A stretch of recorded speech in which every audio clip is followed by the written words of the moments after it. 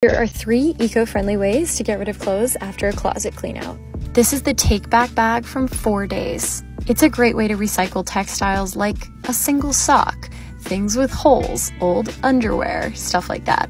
You just send it off to 4 Days and you can rest assured that it won't go to landfill. You can also make a giveaway pile. Here's mine for a little clothing swap I'll be doing with some friends. And when it comes to the goodies, you can always resell them. I'm sending this box to ThredUp so all these nice pieces can get new homes.